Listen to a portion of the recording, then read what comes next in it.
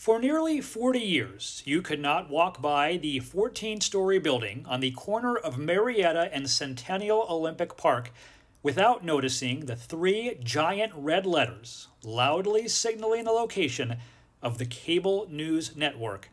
CNN went on the air on June 1st, 1980, the brainchild of another ATL icon, Ted Turner. I dedicate the news channel for America, the cable news network. The network had its growing pains in Midtown Atlanta, 1050 Techwood Drive.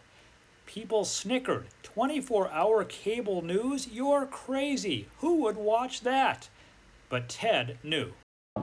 Good evening, I'm David Walker. And I'm Lois Hart. Now here's the news. I think the key to making it work is to get the entire cable industry in the country to put it on. If that happens, it's a shoo-in success.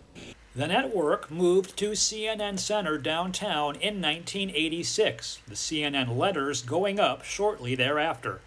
They stood for nearly 38 years. Metro Atlanta is a rapidly changing region. There's no greater example than the loss of maybe the most famous three-letter sign in the city. Those trips downtown with your out-of-town friends won't be the same.